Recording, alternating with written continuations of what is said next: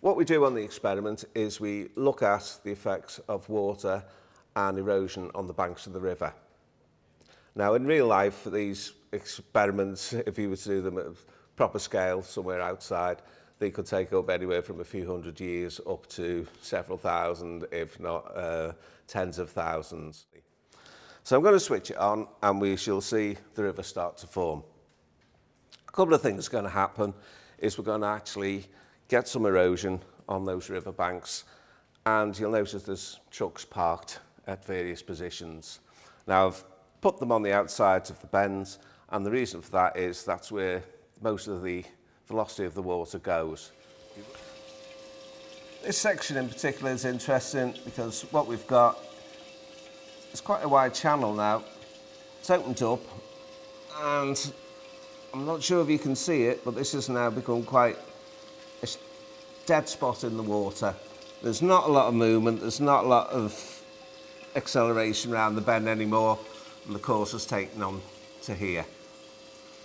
Sometimes if you catch the light correctly, you'll see that you've got quite a high velocity and the top of the surface ripples. Now this is gaining a bit of velocity and it's now attacking that bank there. So I would suspect for too long we might lose that one and we shall end up with no flow around this bend whatsoever.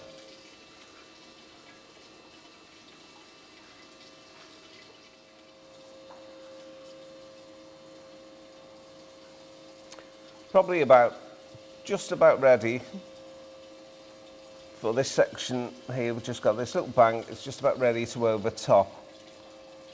That means that the walls are probably going to breach and we'll get flow over the top, and once that happens then the damage can be quite significant and fairly rapid.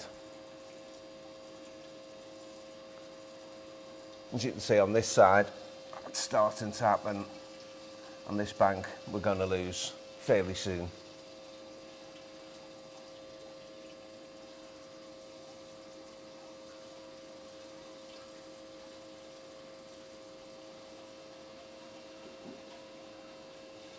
You also notice that the sediment is building up, it's forming banks, changing the direction of flow, and over here we've actually changed the whole course of our river from this meander to slightly more straighter river.